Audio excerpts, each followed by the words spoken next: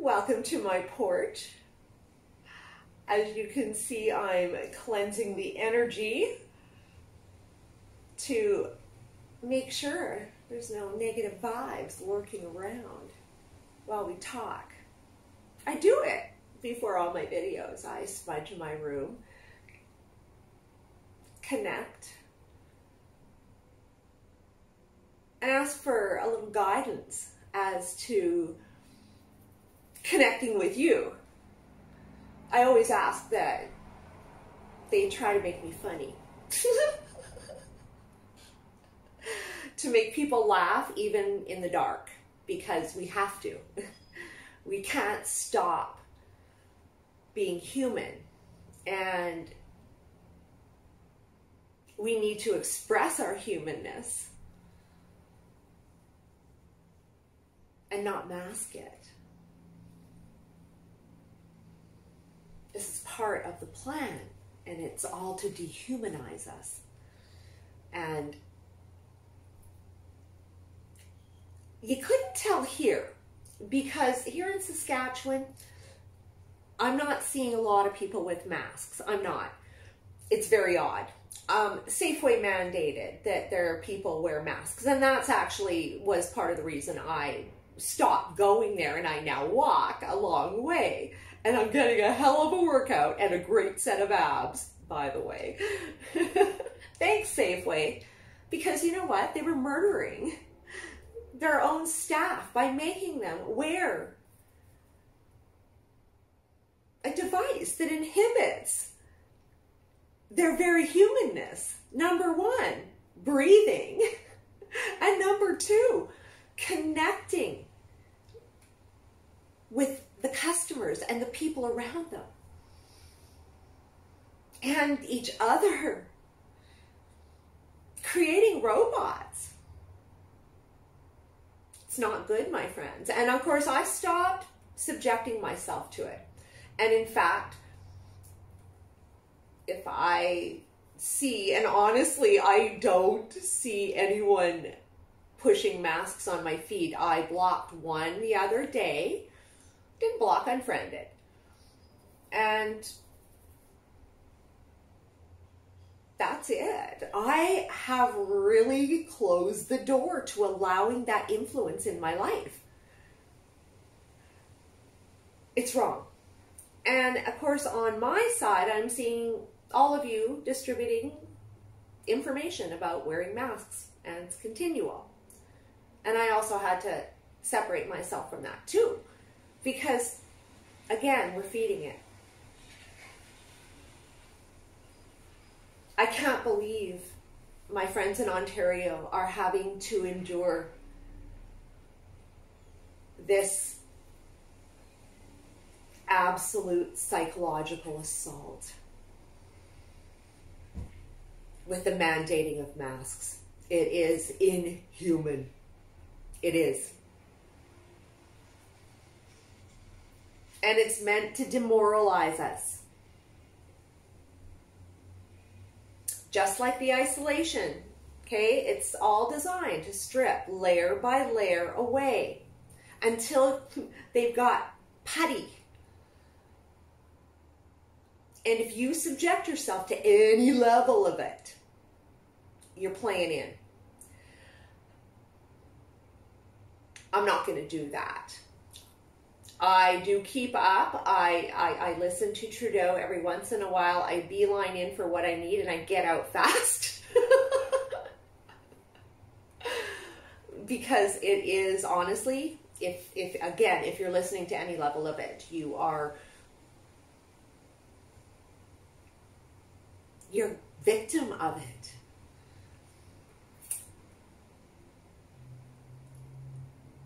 I've said it before, and I'm going to say it again.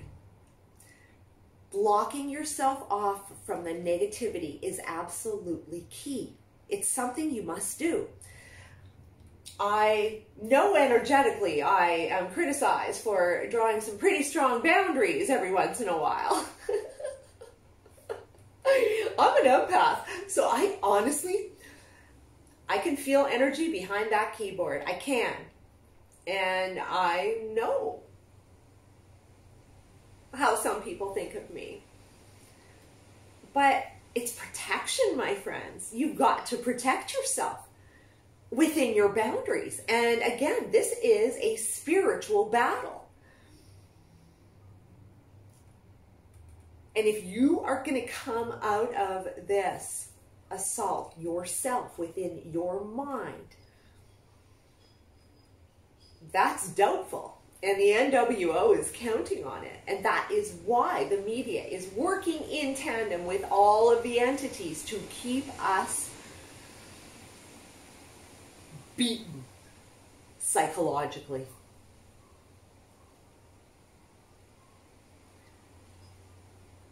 Block.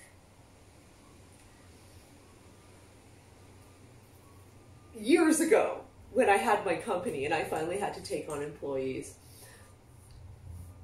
I can tell you the first time I had to fire someone, it was horrifying. I went over it for a week before it happened. She was a cancer in my business. And she had to go. And honestly, I ripped myself apart. I tried everything. It wasn't working. I put myself through torture for this girl who didn't give a shit. And the day I fired her, it was like the minute she left the building, it was this like flash of light.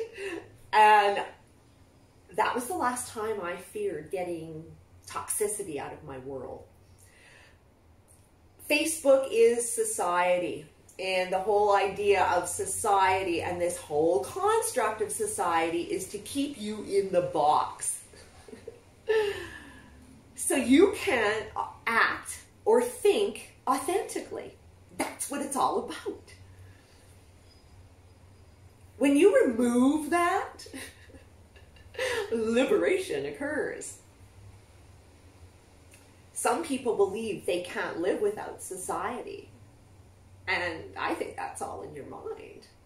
I think we create societies, and today we have the ability to create societies of like-minded individuals that we're not finding in where we live and in the circles that we're part of.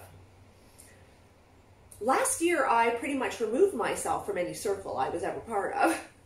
And I never really was part of any circles. I don't like that limitation. I really don't. As a traveler, what was interesting for me, every year I go away, and I come back, and again, we're here all year. And then in the summer, you might run into somebody, and you find that nothing has changed in their life. Nothing. And again, that's what the NWO is counting on right now, is that you're going to change nothing. You're going to hold on tight to everything you got. When we probably shouldn't be doing that. That should probably be the last thing we're doing. This time in isolation, again, was meant to reset you coming out into the new world. And for most people, and a lot of people, they sat back and watched Netflix and did nothing really. Just collected the check. Reality still hasn't hit a lot of people. They're still thinking that social distancing will end. They're not understanding the program that is upon us. And this is medical martial law. Freedom is fleeting, my friends. And it's time to align. And to me, aligning where you actually belong is the first step to it all. Because if you're still hanging with the old crowd and they've started wearing masks and you don't align, it's meant to divide you. It is. And it's not going to be a matter of respect. You've seen how fast they've turned, and they're going to go further to the other side. It's time to align with people that are of your mind and of the same beliefs, because we're going to need each other coming up. I live outside of it. I do. And I see on social media, 99% of the problem is the engagement with the unenlightened. It is. It's frustration, it's anger, and it's propelling negativity into the peaceful world you're trying to create.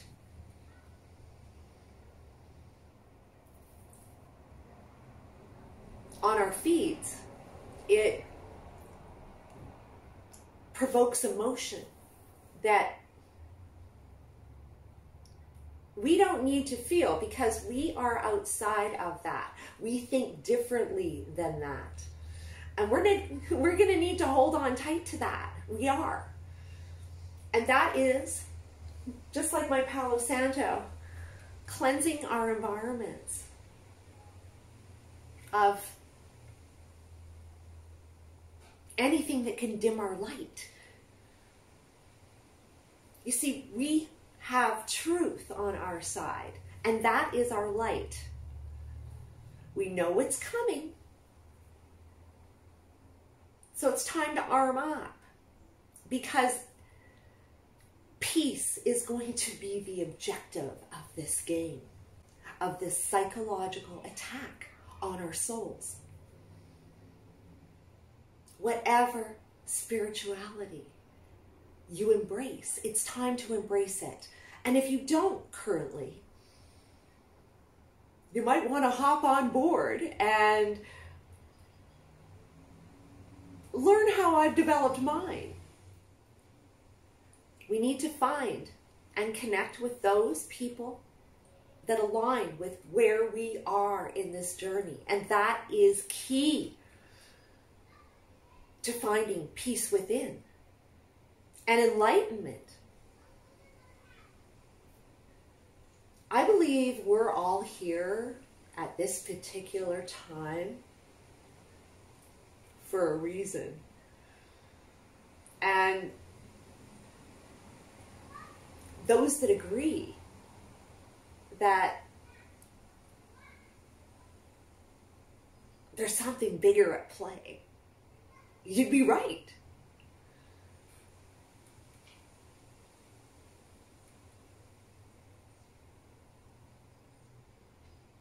I want to help you connect with whatever it is, because it's only that way that we get out of the fear. We can see who the programmed are. It's easy. And within your networks, you know exactly who they are. Don't subject yourself to the influence. Because the darkness, its job is to dim the light. And protection is key.